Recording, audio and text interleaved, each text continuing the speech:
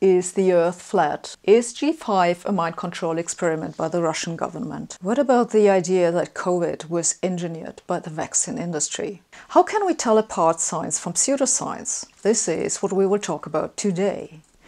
Now, how to tell science from pseudoscience is a topic with a long history that lots of intelligent people have written lots of intelligent things about, but this is YouTube. So instead of telling you what everybody else has said, I will just tell you what I think. And I think the task of science is to explain observations. So if you want to know whether something is science, you need A, observations, and B, you need to know what it means to explain something in scientific terms.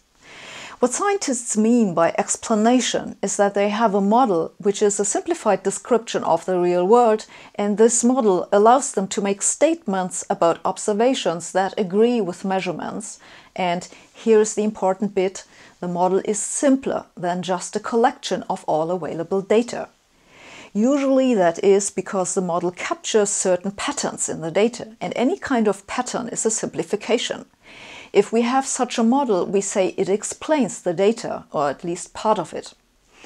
One of the best historical examples for constructing scientific models is astronomy.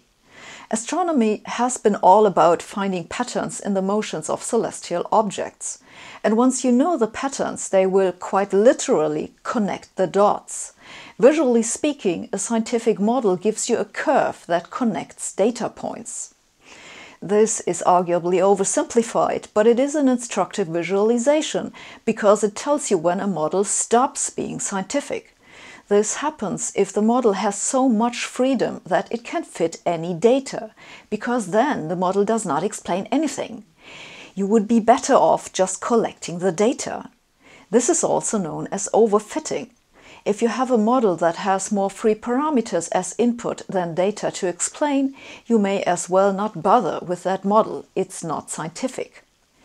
There is something else one can learn from this simple image, which is that making a model more complicated will generally allow a better fit to the data. So if one asks what is the best explanation of a set of data, one has to ask, when does adding another parameter not justify the slightly better fit to the data you'd get from it? For our purposes, it does not matter just exactly how to calculate this, so let me just say that there are statistical methods to evaluate exactly this. This means we can quantify how well a model explains data. Now, all of what I just said was very quantitative, and not in all disciplines of science are models quantitative. But the general point holds. If you have a model that requires many assumptions to explain few observations, and if you hold on to that model, even though there is a simpler explanation, then that is unscientific. And needless to say, if you have a model that does not explain any observation, then that is also not scientific. A typical case of pseudoscience are conspiracy theories. Whether that is the idea that the Earth is flat, but NASA has been covering up the evidence since the days of Ptolemies at least, or that G5 is a plan by the government to mind control you using secret radiation, or that COVID was engineered by the vaccine industry for profit, all these ideas have in common that they are contrived. You have to make a lot of assumptions for these ideas to agree with reality. Assumptions like somehow it's been possible to consistently fake all the data and images of around Earth and brainwash every single airline pilot, or it is possible to control other people's mind, and yet somehow that has not prevented you from figuring out that minds are being controlled. These contrived assumptions are the equivalent of overfitting. That's what makes these conspiracy theories unscientific. The scientific explanations are the simple ones, the ones that explain lots of observations with few assumptions. The Earth is round. G5 is a wireless network. Bats carry many coronaviruses. These have jumped over to humans before, and that's most likely where COVID also came from. Let us look at some other popular example, Darwinian evolution.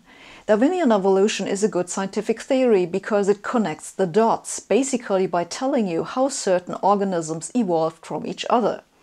I think that in principle it should be possible to quantify this fit to data, but arguably no one has done that. Creationism, on the other hand, simply posits that Earth was created with everything in place.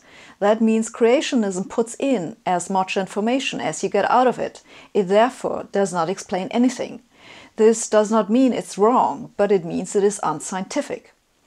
Another way to tell pseudoscience from science is that a lot of pseudoscientists like to brag with making predictions.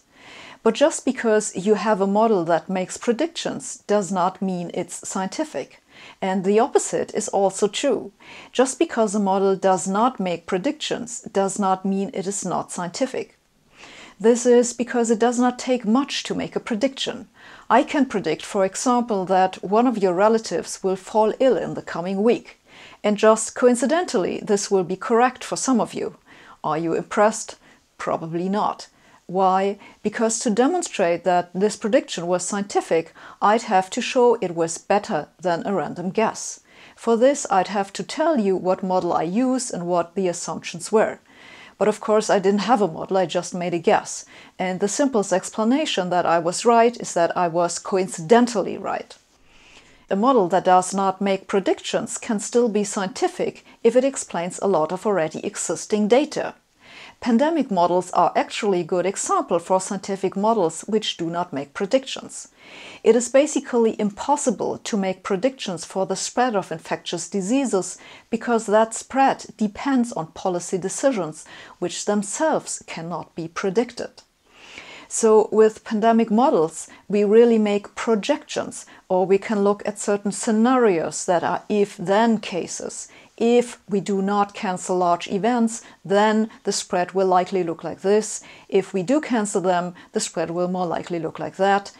It's not a prediction, because we cannot predict whether large events will be cancelled. But that does not make these models unscientific. They are scientific because they accurately describe the spread of epidemics on record.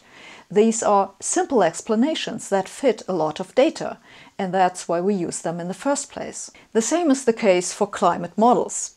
The simplest explanation for our observation, the one that fits the data with the least amount of assumptions, is that climate change is due to increasing carbon dioxide levels and caused by humans. That's what the science says. So if you want to know whether a model is scientific, ask how much data it can correctly reproduce and how many assumptions were required for this. Having said that, it can be difficult to tell science from pseudoscience if an idea has not yet been fully developed and you're constantly being told it's promising, but no one can ever actually show the model fits to data because they say they are not done with the research. We see this in the foundations of physics, most prominently with string theory. String theory, if it would work as advertised, could be good science. But string theorists never seem to get to the point where the idea would actually be useful. In this case, then, the question is really a different one, namely, how much time and money should you throw at a certain research direction to even find out whether it's science or pseudoscience? And that ultimately is a decision that falls to those who fund that research. Thanks for watching. See you next week.